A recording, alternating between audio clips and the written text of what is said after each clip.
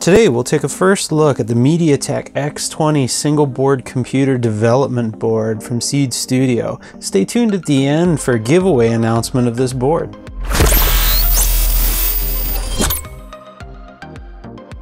Welcome back to the channel, guys.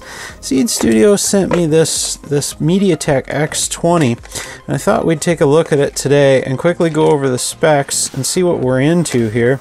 It comes really well boxed. Standard anti-static. This board has some truly amazing specs. You saw a short time ago I did a review on, or an unboxing or a look at the HiKey 960 board. This is extremely similar form factor, and similar computing power too. This is an X20 10-core processor on here, the Helio X20.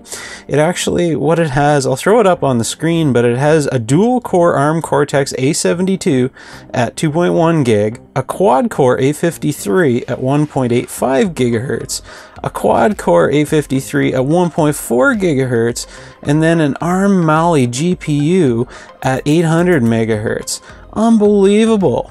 It runs Android 6.0. It has two USB 2.0 ports. It would have been nice to have a USB 3.0, but I think we can get away. Standard HDMI output, 2 gigs of DDR3 RAM, and 8 gigs of eMMC 5.1 storage on board. What a monster! But notably absent in the package is anything to power this with. If you saw my HiKey 960, it actually came with a power supply. This needs DC in of 8 to 18 volts on this jack, and they don't give you even so much as the jack. And I actually don't have one right now, so I can't even power this up. Simple install, I think would be simple install of the Android 6.0 operating system, and I don't think they have a Linux distro for it yet, whereas the HiKey 960 does. So some things to keep in mind if you're looking at this board. It is expensive at $199. It is not cheap, but it seems very well built. Comes with some standoffs.